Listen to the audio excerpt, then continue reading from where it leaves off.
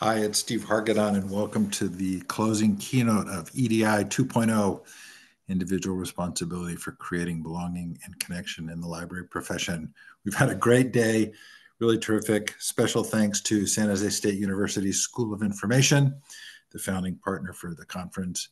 And with that, we'll turn time over to Dr. Sandra Hirsch. Hi, everyone. I just want to thank everyone for such a rich conversation that we've had today. I've dropped into many of the breakout sessions, and they've all been really fantastic and really excellent questions and discussions. And I enjoyed being part of the opening keynote. Just a huge thank you again to Julius Jefferson for all the work that he did in partnering with us to put this all together. And I'm super excited to hear his closing keynote and his final remarks today. And also a big thanks to Steve Hargadon, as usual, for always doing such an outstanding job and helping us put on these outstanding programs. So I'm going to, with no further ado, I'd love to turn it back to Steve and to Julius to let us hear the closing keynote. So thank you again. Okay, thank you, Sandy. This has been an outstanding experience. I just really want to thank everyone for participating and joining us in this conference.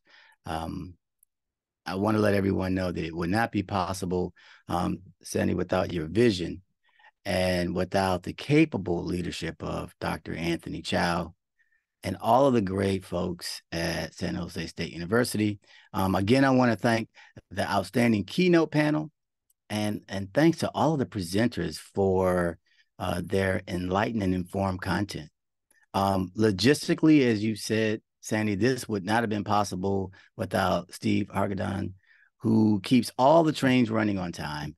And I'm sure there are a whole bunch of other folks that I don't even know about that help to make this conference possible. This has been a great experience for me. So I just really I want to share a few final thoughts about this idea of creating spaces where everyone feels like they belong and they're connected. So the theme of my remarks are sort of like the theme that we heard, unbeknownst to me, that we were going to hear this in the opening keynote. And it's, so who will do this work? And that's really what I had in mind when we put this together, like who is doing this work? Who will do this work? And so today we heard from a panel of engaged leaders in our profession who discuss challenges to creating a climate of belonging and being connected, both for our communities and those who use our library spaces. And these are all include individuals who we work side by side, our colleagues. In many cases, we spend more time with our colleagues than our own families. We heard from 11 provocative and diverse session presenters highlighting the great work being done in libraries to create belongingness. That was the whole point. So who will do this work? We are seeing that there are people committed to doing this work of creating a culture of belongingness and creating connection. I want to highlight just a few other examples of folks that are doing this work, creating belonging and connection in libraries. Just a few. So I want to highlight one of my colleagues in the North American Regional Division of IFLA, International Federation of Libraries and Associations and Institutions, Camille Collison, who in 2022 helped launch through the National Indigenous Knowledge and Language Alliance, the Respectful Terminology Platform Project, which follows decades of labor by Indigenous peoples and allies working to create more respective terminology and accurate representations of indigenous people's names, places, and cultural identifiers. I mean, this is just another example of seeing a void and just taking the bull by the horns and doing this work. It's very difficult work, but very important work. Also want to highlight a colleague and so somewhat of a mentor. She probably doesn't think it, but she's sort of a mentor of mine, Deborah Caldwell Stone at the office of the ALE Office for Intellectual Freedom, who has been an advocate in the space of creating belongingness for the freedom to read. She's done this work for decades. She's one of the foremost authorities on intellectual freedom, and an individual who has been doing this work, fighting on the front lines. I also want to highlight and give a shout out to my folks on the front line that are building connections with their community. My folks at the Hartford Public Library, Bridget, Gwen, Homa, Martha Ray, all my folks there. I just visited them not too long ago and listened to staff share how the Hartford Public Library builds belongingness. One of the examples that I heard came from, I say coworker because I was staff when I visited them, staff for the day, Ada, who works at one of the largest branches in one of the most economically challenged communities in Hartford. And a guy came in inquiring about how to get a municipal ID. And he stated that he needed the ID to show social services because he was trying to get services for his daughter. And Ada told him how much the ID would cost. The man told her that he didn't have the money, but he would come back. And then Ada told him, wait a second, because she was worried that, he wouldn't come back, of course. But while she said, wait, while she checked on some other information for him. And Ada went away and came back, and she told the man that she forgot about a program that could help him get an ID and that the fee would be waived. So actually Ada wanted to protect this particular patron's dignity, and she didn't divulge that she paid for the ID out of her own resources. And so what Ada did was she created a connection, and she created belongingness in her community, in her library. And these are the type of examples that people move forward. These are people who are brave. There are many people doing this work and creating these spaces. But let me acknowledge that creating belongingness is very difficult work. And we heard Dr. Cook talk about this earlier in the opening keynote. She stated that you have to want to do this work and that you must be brave, as we live in a world that thrives on our differences and marginalizes humans for just being. And for me, and I'm sure for many of you, it is just overwhelming at times. And the marginalized communities and those who stand with the marginalized communities often get tired of doing the work and oftentimes suffer a cost for doing the work. And I'm sure that those who do this work know exactly what I'm talking about. I mean, doing this work means that you are disrupting the status quo. You're disrupting the way things are now. You're disrupting the existing order of things. Whenever you disrupt the existing order of things, know that it's going to come at a cost. I'll ask you, have you ever heard of the expression that life is not fair? Well, why do we accept the fact that sometimes life is not fair? Why don't we begin with, I'm going to do all I can to create fairness in life, even at a cost? That means pushing back against the existing order. I was recently at a library conference where I listened to a session where the presenters talked about how bad the climate was in their libraries. They talked about not feeling like they belong there. There was no connection. These are all library workers. And the stories went on and on. And I thought to myself, yes, join the club. I've been there.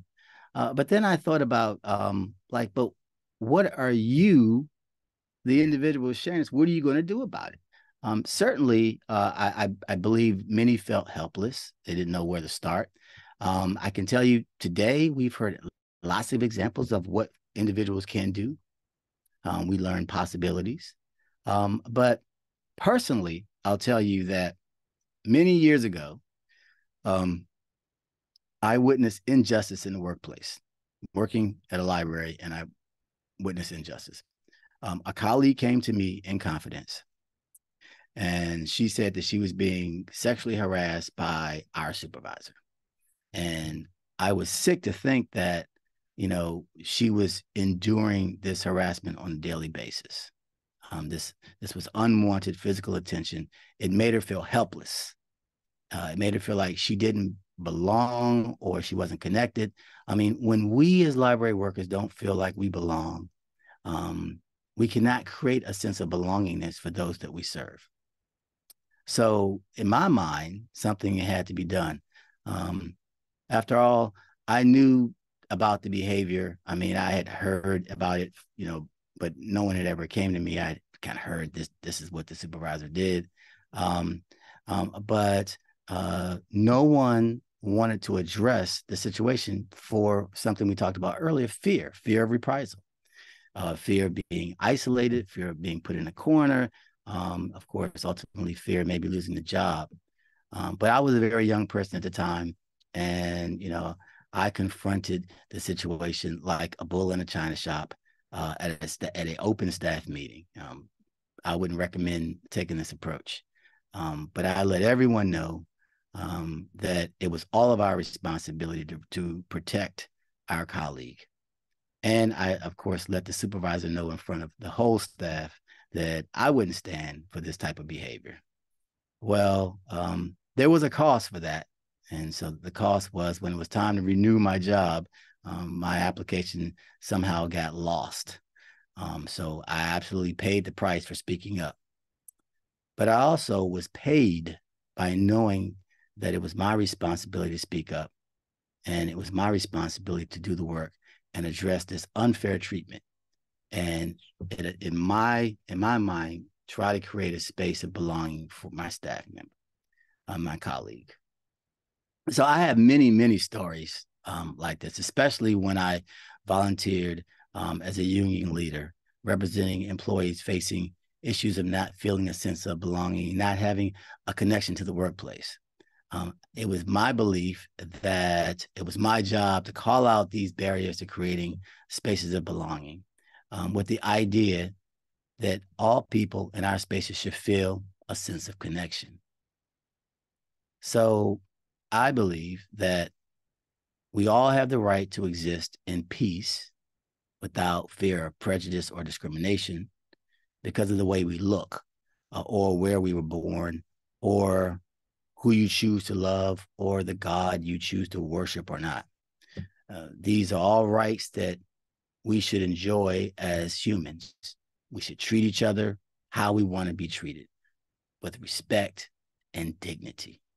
We should not divide our humanity, but accept and embrace our differences, those things that actually make us human. There are many of us who watch and accept inappropriate behavior and treatment of our colleagues and those we serve.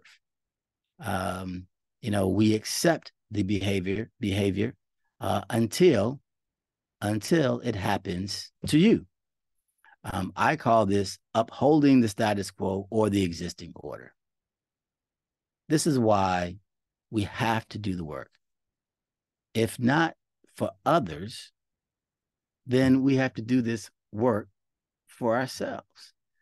Because I would say one of my favorite quotes comes from the good Reverend Dr. Martin Luther King Jr., who said, injustice, and I know many of you know this quote, injustice anywhere is a threat to justice everywhere. I mean, these are words that he wrote sitting in a jail cell in Birmingham, Alabama in 1963. So Dr. King realized that there were injustices to the human condition everywhere throughout the history of humans. And when you identify injustice, which I will call crimes against humanity, as a denial of human rights, the question becomes, what are you going to do about it? What are you going to do about it? I mean, I would hope you don't just turn your back on unjust and divisive behavior. And I say that because today there will be injustice against a Black person. Friday, there will be injustice against a person who practices the Jewish faith. Saturday, someone who identifies as LGBTI. Sunday, a person with a disability. Monday, a person who is poor. Tuesday, a person who practices Islam. And then on Wednesday, it'll be you. And I guarantee it will be you. I think that we must not be silent. I think that we must speak up when we see wrong done to others. I think that wrong is wrong, and we must fight for the wrongs as well as the wrongs done to others. It's sort of like what Dr. McCauley said earlier. She said earlier, internally within our library spaces and externally in our communities.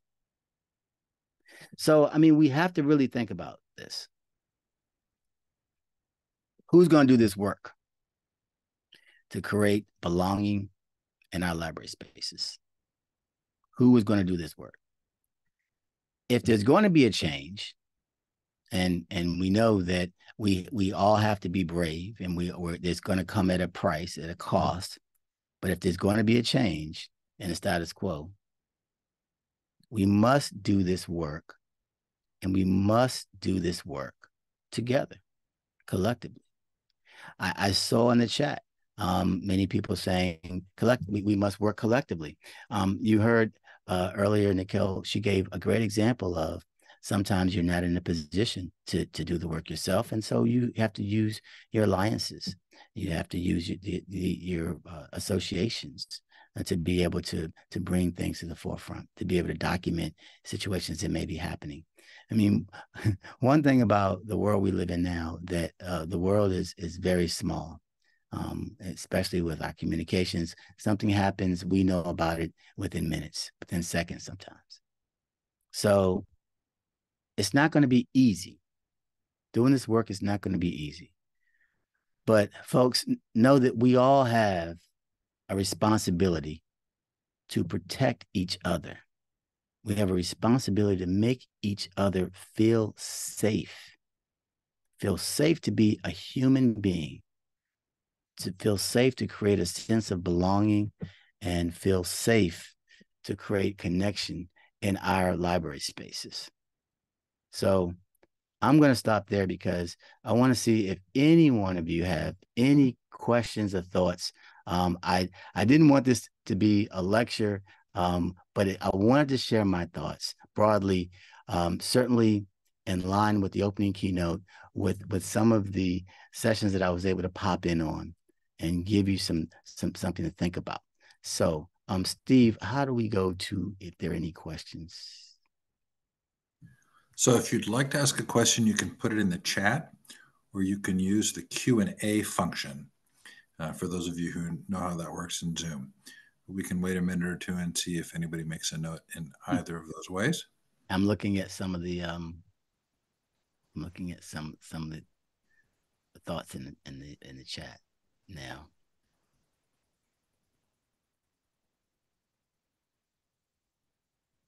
Yes, exactly. Angela Davis, if they come for me in the morning, they will come for you at night. And let's not ever forget that, folks. I mean, we're all connected. We're all connected.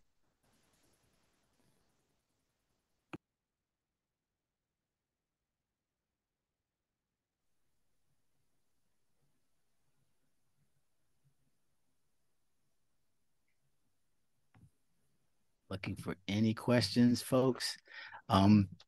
One thing I don't want to do this, but I can say that when we have meetings, it's always great when we say we give some time back. But this is one time I don't necessarily want to give any time back because we have about 10 minutes. But I do want to give an opportunity to have some conversation. And if we were in person, I would tell you that I would definitely look for the dialogue.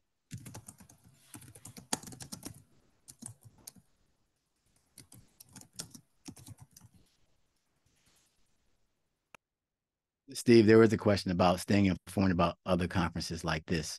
And I know that there may be opportunities for more content and topics like this. And Sandy, you may want to jump in here. Yes, I mean, the best way to be connected is by joining the Library 2.0 network, and then you'll automatically get updates about all of the upcoming events. But I also wanted to say to you, Julius, there are a few questions that I see in the Q&A section. Oh, One is, does every library have a union? Couldn't this be helpful in addressing many DEIA issues? repeat that one more time. Yeah, it says, there's a couple other questions too. Oh, I see it now. Does okay, okay, did you find it? Does every library have a union? Couldn't this be helpful in addressing many? So I don't think every library has a union. So that's a very specific type of environment. I think unions can be helpful in addressing DEIA issues.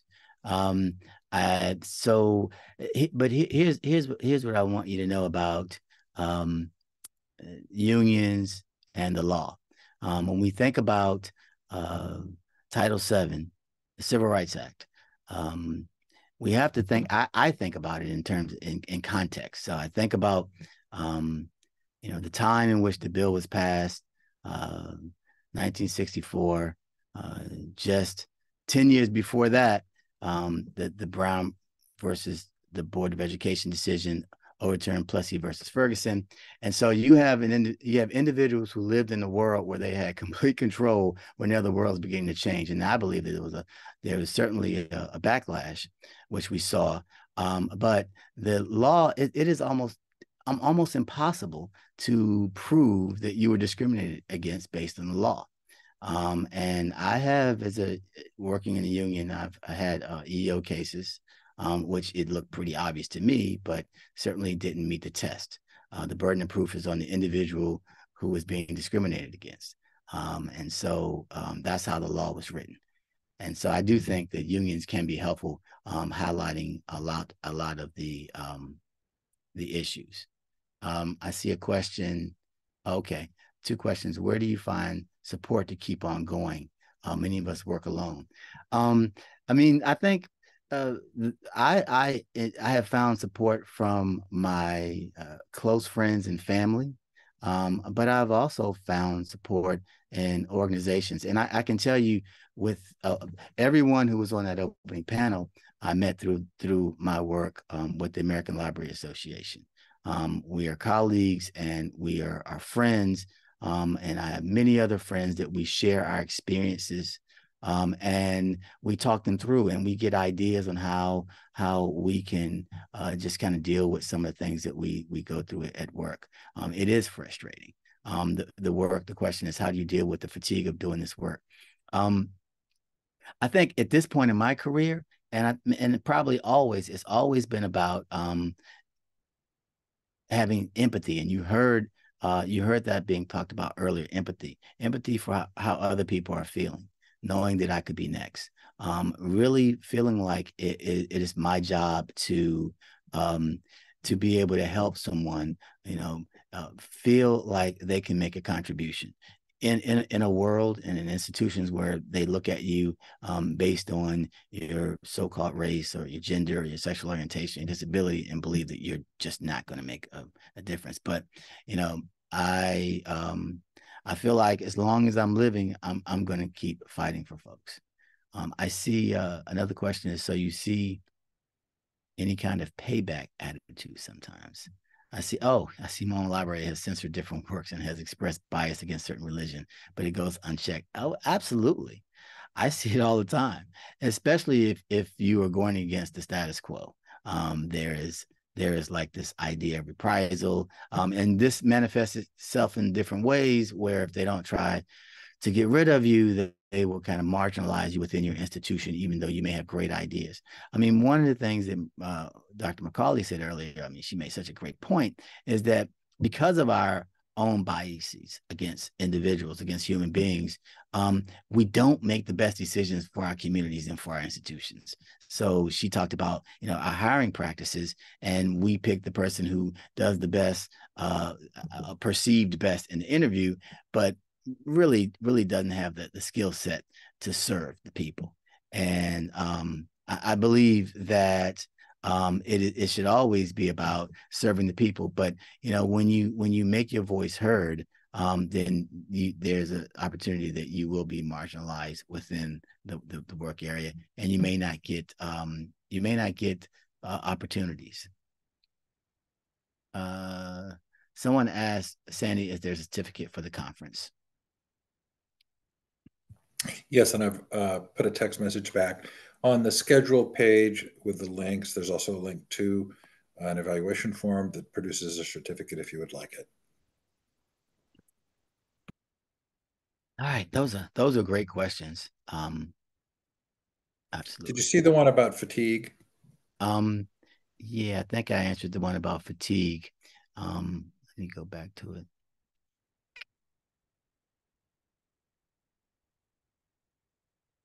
Yeah, I must have answered it. It just asks how you deal with the fatigue of doing this work.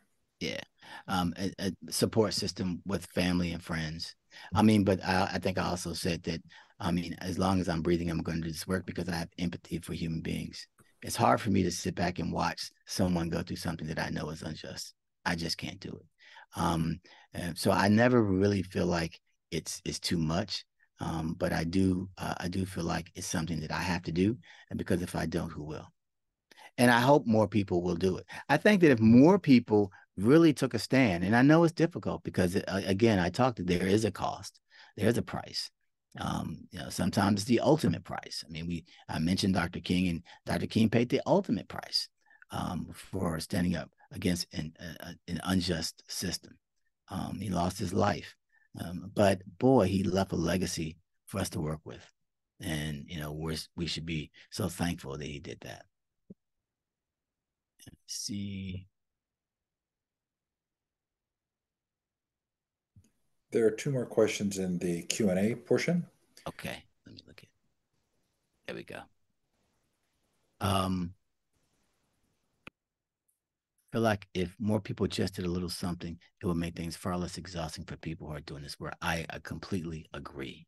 And I think the whole idea of this mini conference is that we all can do something.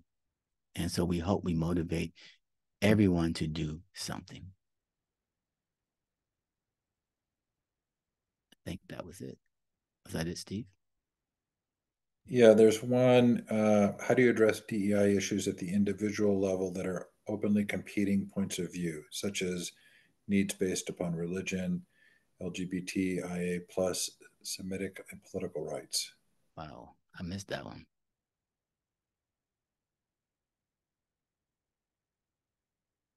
Is that at the top?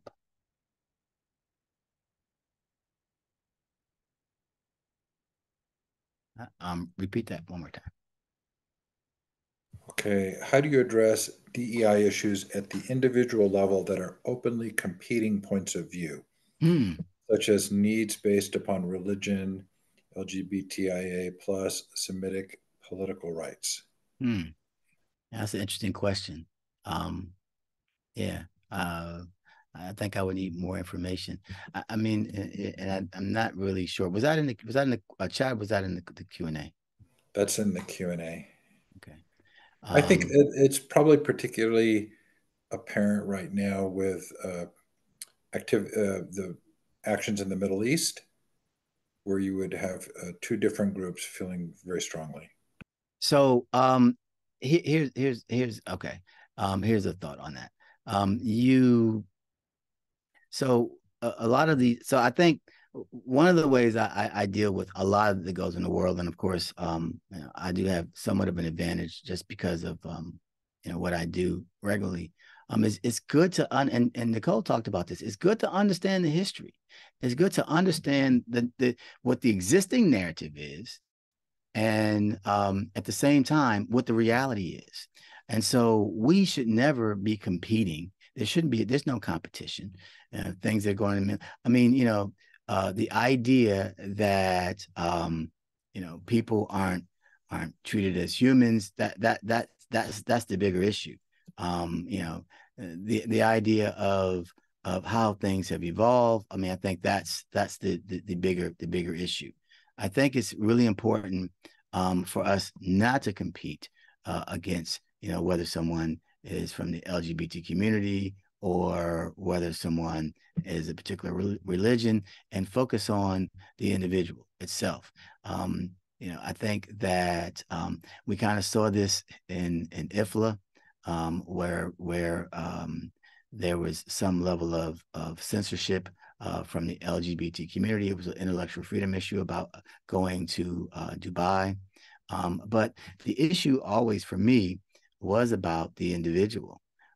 Is about individuals, not sort of putting us into these various categories, but as individuals. How are we being treated as individuals? And I try to focus on that. I hope that answers that question.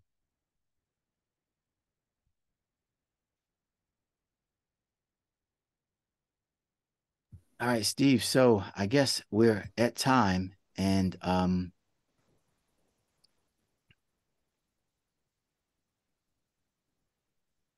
am I still on, Steve? You are, and we are at Okay. about time. So shall we say goodbye? Yes. I thought I was by myself, but I see people are jumping off. So again, thanks everybody. And I hope to see you in your neighborhood sometime very soon. Bye-bye. Thanks, Julius. Thanks to all who have participated. The recordings will be up by Monday, and there is a link to the survey and the certificate form on the schedule page. Take care now. Bye.